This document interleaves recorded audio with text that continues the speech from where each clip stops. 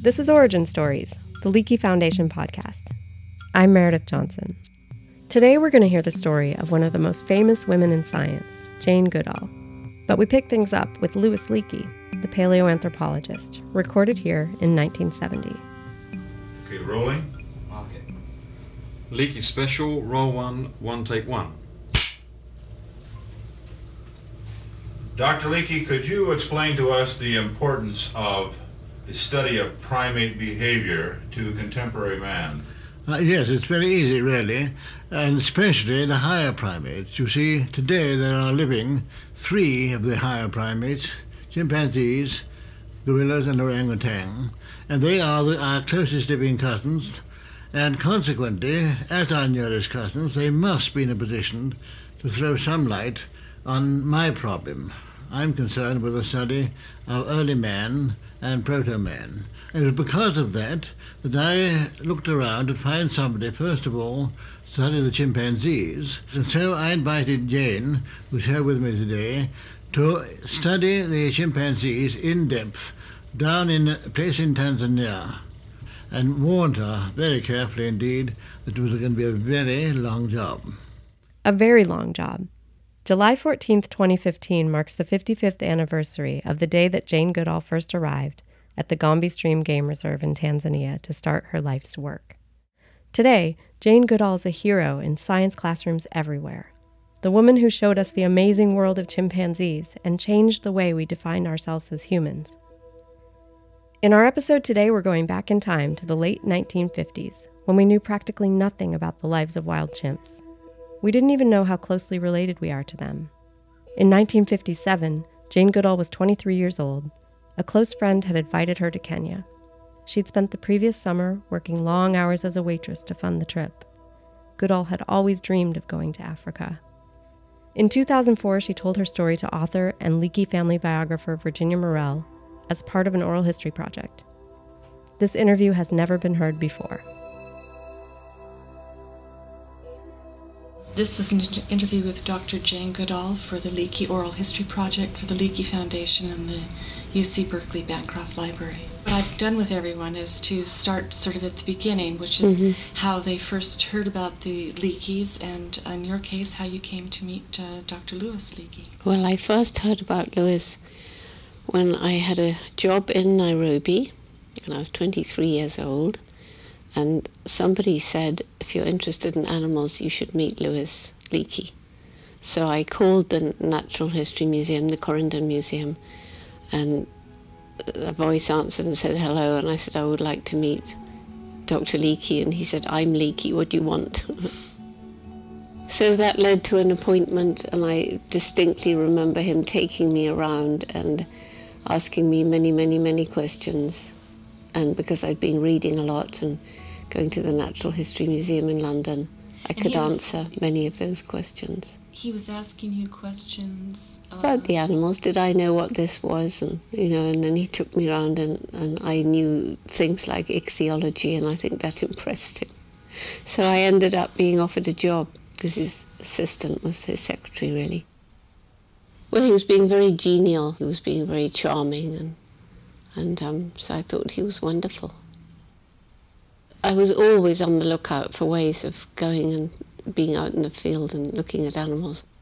So when he offered me the job, I remember saying, right, that first meeting, but if I'm going to take a job, a regular job, it's really important for me to go out and see a bit of Africa first. Because I had to, I had to go outside Nairobi. He said, well, I do have an expedition in the summer for 3 months, but that will depend whether my wife likes you. His wife was renowned paleoanthropologist Mary Leakey. And the expedition Louis Leakey was talking about was to Olduvai Gorge, one of the richest and most famous fossil sites in the world. I remember meeting Mary Leakey, and she wanted me to ride her pony back from a pony club hunt. And fortunately, I had this feeling, and the pony walked backwards. They didn't tell me the pony always walked backwards with a stranger on his back. Sherry, he was called. And something made me get off. and removed the saddle, and there were these 2 huge saddle sores. So of course I could do no wrong. That was it. I made it in Mary Leakey's eyes. The sensitivity to animals. Yes. Yeah. And so, and her beloved pony. Yeah. So I went back to have lunch at the house and got on fine with everybody. There were little animals running around. There was a duiker or a dik-dik or something like that, and the odd hyrax. And so for me it was just magic, complete magic. So Jane Goodall joined the Leakey's expedition to Olduvai. Another assistant from the Corendon Museum came along too. Her name was Gillian Trace. It was a 300-mile journey from Nairobi to Olduvai. Lewis and Mary Leakey had worked at the site for decades, searching for early hominin fossils. Leakey had what was at that time a blasphemous idea, that humans came from Africa, and he needed the bones to prove it. It was a very overloaded car, and there was also a big truck which had all the, had the Kenyans and the equipment, such as it was. Gillian and I had to take turns to be squashed in the back with the 2 Dalmatians. Every time we saw something interesting, we stopped and looked at it.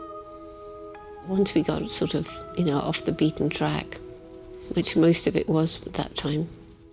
As they made their way across the Serengeti plains of Tanzania towards Olduvai Gorge, Jane Goodall saw the Africa she had imagined as a small girl back in England.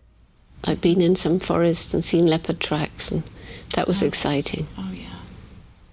There was no track in those days. There was nothing. Nothing, not a mark of a tire. And all we saw for 3 months was the odd Maasai. That's it. Nothing. It was magic. Yeah. Yeah, setting up tents at night.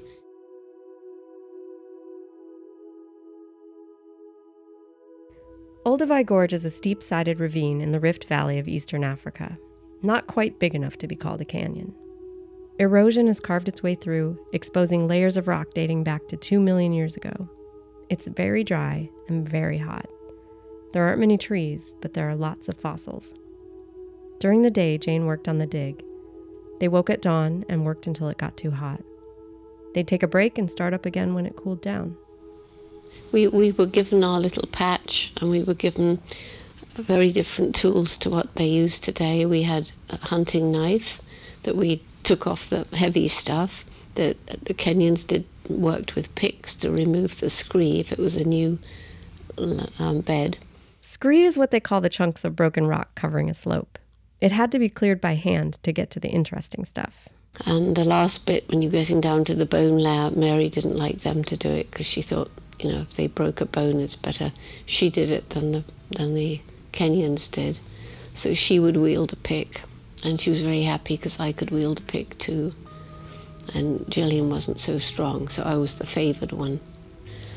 And anyway, if we found a bone, we used a smaller knife or a dental pick and got them out and marked the ones we dug out with a date and the place we found them. And then we went back and did some more digging. And Bottom Biter and the dog with Toots were there to warn everybody of lions. Mary had to have her dogs. And I didn't really care about the fossils that much. I cared about the animals. So I was really lucky. I went at exactly the right time. We all know Jane Goodall's destiny wasn't to dig for fossils.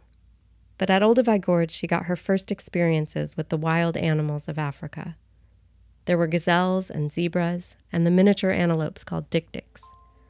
The Leakeys let Jane and Gillian go for walks, away from the dig site, as long as they brought Mary Leakey's dogs with them. Well, Gillian and I were just having our walk, and I remember a tiny mouse ran across the trail, and the 2 dogs chased it under one of these low acacias. And you know how you feel something behind you, and I looked round, there was this young lion, about 2 years old, and he was just looking at us, lashing his tail, I suppose the distance of this room. And then Gillian and I had an argument because she wanted to dive into the thick stuff, and I said, well, that's silly because he'll know exactly where we are and we won't know where he is.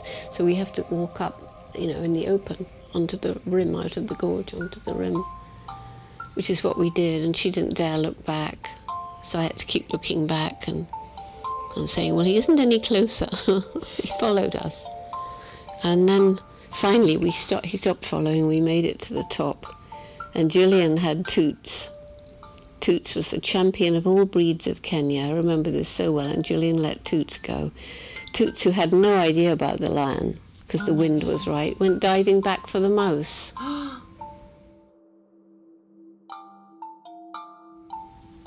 We called and called, and I can remember starting back down, because I thought, well, it's the end of everything if a lion eats Toots.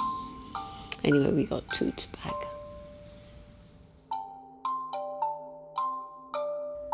Louis Leakey and Jane Goodall spent a lot of time together at Olduvai. We talked about animals all the time, and he knew I was really interested, and he knew I cared, and he realized that I was tough. He realized that I didn't care about, parties and clothes and things like that. I think it was after we met the lion, at least after we met a young lion, it was then I remember Louis talking about a group of chimps on a remote lakeshore, and how he hoped one day to find somebody to study them. Well, I knew that couldn't be me because I didn't have a degree or anything. But he kept talking about this group, and in the end I remember saying, Louis, I wish you wouldn't keep talking about this, because that's just the kind of thing I want to do. And he said, well, why do you think I'm talking about it? I mean, I really couldn't believe it, but that's how it went. Oh, I was amazed. I mean, I was thrilled. Would I be prepared? Yes. Yeah. It was still a year before we could get there. And he had to be found, and the permission had to be sought. This would be the first study of its kind, the first to study chimps in the wild. And Louis Leakey thought Jane Goodall, with no degree or anything, was the right person for the job. Well, he always said women made better observers, that they were more patient and more sensitive, which isn't necessarily correct, but I think that they are female characteristics. And females tend to be quieter and less wanting to dominate and be the better of, So I think he sensed all those characteristics. Did you have any second thoughts, or you just? No, I was just longing to get there. I didn't know how I'd do it, and there was nobody to tell me. I remember just feeling almost like there's something sure to go wrong. It can't really be happening, Not wanting to get too excited in case it went wrong again. So just quietly getting on and getting everything ready and not thinking too much. What Jane Goodall was trying to do was unheard of in the late 1950s. Young women did not go off into remote jungles alone to study wild animals. At the time, Tanzania was a United Nations Trust territory under British control. The colonial officers gave their approval for her trip to the Gombe Stream Reserve only after this grown woman agreed to take a parent with her. It was the administration in Kigoma who was so horrified at the thought of a young woman alone. So in the end they said, well, as long as she has a companion. So it was my amazing mother who came and volunteered for the first 4 out of those 6 months. And we collected up all the stuff ready for that expedition.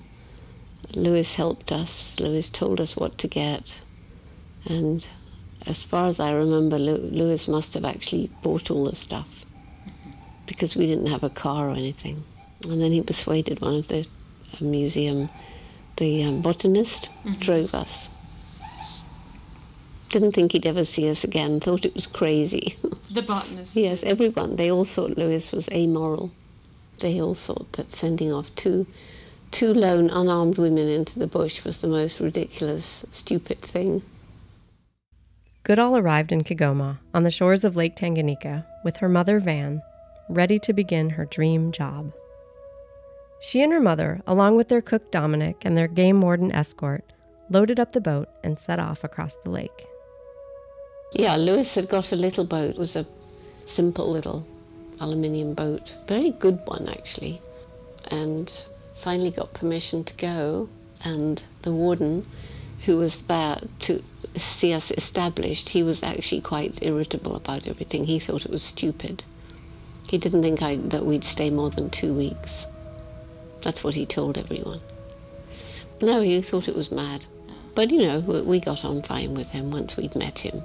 He melted, and so he put us and our boat on the little government launch, Kibisi, which is still there, and took us along and landed us where his 2 game scouts were, and helped us put up the tent. You camp right on the shores of the lake? Just tiny bit in, yeah. And the game ranger organised meetings telling everybody locally who we were and what we were doing, and they all thought we'd be spies, that the government wanted to get more land into the park. So we had to be watched to start with. Because we was, you know, they thought that if I saw 1 chimp, I'd write down 4. In other words, more chimps needed more land. That's what they were convinced. So well, it didn't last long. Yeah. How long did it take before you convinced them otherwise? A month. A few weeks. What was your reaction when you saw where you were going to be? Well, my reaction was, how am I going to find the chimps? Because I looked into those valleys, and it somehow seemed much bigger then, because of course the forest was all the way to Kigoma, so it seemed a much bigger wilderness area. And it was totally unknown, and I knew that in that place that somewhere there were chimps, but you know, how would I find them? It just seemed like a needle in a haystack. And then to start with, I had to have these 2 people always with me. And so we go clumping up a valley, and the chimps came to a tree, but they were too far away to see them, and it was all quite, you know, it was exciting, but at the same time, I knew that I needed to see something exciting to get more money. So it was very worrying too. The first months were tough. The land was very rugged. Dense forests covered the steep hills. The chimps ran away every time she got close. When the months-long rainy season started, everything was sopping wet, morning till night. It felt like she was never dry. She trekked through the forest every day trying to find the chimps. She and her mother both got sick with fevers. She worried the funding would run out, and she'd fail to learn anything about chimpanzees. Yeah, it was quite funny, because I would write and say, you know, I can't do it, because I just, you know, he'd put all that money and trust in me, and I was getting more and more worried. And every time I wrote back and said I can't do it, he'd write back, and his writing got bigger and bigger, saying, I know you can. And of course, the more he said, I know you can, the more pressure I felt, because I didn't know what else to do than what I was doing. Finally, after 4 months, Goodall had a breakthrough. It all started with 1 chimp. Well, the breakthrough was David Greybeard. First of all, losing his fear, and secondly, demonstrating tool using. And how did he lose his fear of you? I don't know. He just was always, he often started feeding over where the little African camp was, where Dominic was, and the game scout. And David would be seen feeding there, and the women would come and tell their husbands, because they were, you know, getting firewood, and they were always seeing this 1 chimp with his grey beard. It was David. And so he became tolerant of you? Yeah, so why he lost his fear before the others, you know, who knows? Yeah. It's just that they're all different. And then he, because of his lack of fear, then the other chimps saw that and they responded to Yeah, it? So he helped me to habituate, really, he really did. So anyway, Mum left after 4 months, and must have been early November I saw the tool using. Just after Mum had gone back, so I had nobody to share the excitement with.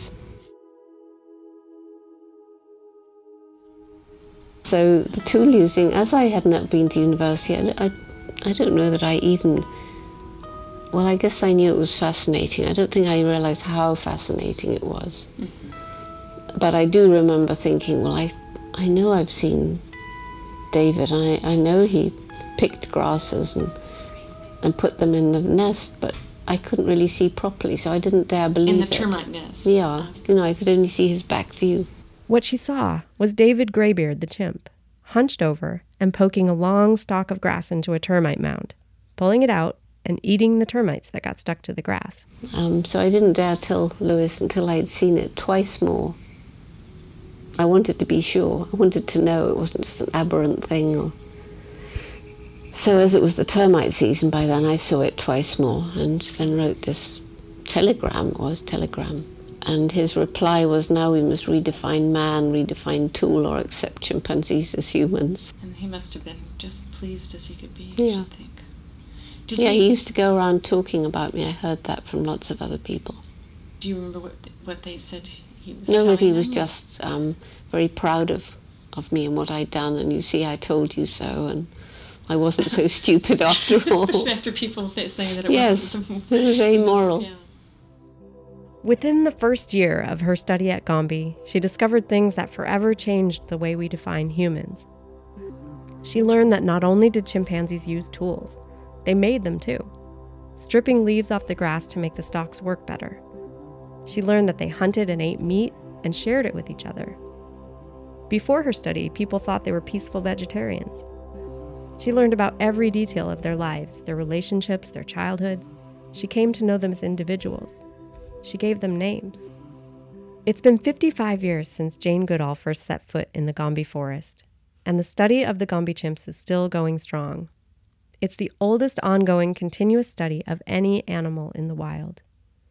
It's grown from a single scientist in a tent with her mother to a research center with teams of scientists, students, and trackers who work at Gombe on new studies of chimpanzee behavior. Gombe is now a national park with rangers to protect chimps from poachers. Jane Goodall herself now travels the world, working to save chimpanzees from extinction. For all these years, everything the Gombe chimps do has been observed and recorded, using a system Jane Goodall designed. And not just major events like births and deaths. Every social interaction, meal, grooming session, squabble, display. That's a lot of information. What do you do with all that information? Find out in an upcoming episode of Origin Stories. Thanks so much to the amazing Jane Goodall for sharing her story. You can learn more about her and her work on her website, janegoodall.org. And thanks to ROHO, the Regional Oral History Office of the Bancroft Library at the University of California, Berkeley, for partnering with the Leakey Foundation for the Louis Leakey Centennial Oral History Project, which Jane Goodall's interview was part of. We'll have links on our website, originstoriespodcast.org, where you can find out more. This episode of Origin Stories was produced by me, Meredith Johnson, and edited by Audrey Quinn. We had help from Skylar Swenson. This episode was scored by Henry Nagel with original music and music by the Blue Dot Sessions and Lee Rosevere. This show is a project of the Leakey Foundation. The Leakey Foundation was named for Louis Leakey. Since 1968, we've been supporting exciting scientific research, including studies of primates in the wild. The Leakey Foundation is a longtime supporter of Jane Goodall and other scientists who help us to understand primate behavior. The Leakey Foundation provides funding for long-term studies at Gombe and around the world. You can help support this important work and learn more at leakeyfoundation.org. That's LEAKEY foundation.org. Our show is made possible with support from Wells Fargo Bank, and thanks to our sponsor, Adept Word Management, Intelligent Transcripts. You can find them at adeptwordmanagement.com. That's ADEPT wordmanagement.com. Thanks so much for listening. If you like our show, please tell your friends and give us a review on iTunes. It really helps spread the word, and we appreciate it a lot.